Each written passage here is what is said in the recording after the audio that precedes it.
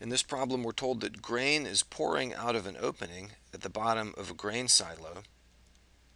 So what's happening here is grain here in the silo that's at a certain height, h, is pouring out of this opening. And as the grain comes out, the height drops. And as the height drops, there's less pressure, less weight of grain above the opening, forcing the grain out. So as the height drops, the flow rate decreases.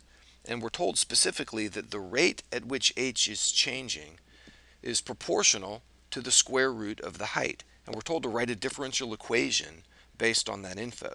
And we can basically take the pertinent information from the problem, which is repeated right up here, and translate that directly into a mathematical statement. And it's this simple. We can say the rate at which h is changing, and that's the rate at which h is changing with respect to time.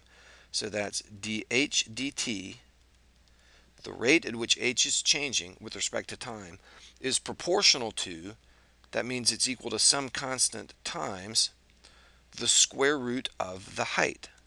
So the square root of h. And that's it. We're done. We're not told to solve the differential equation.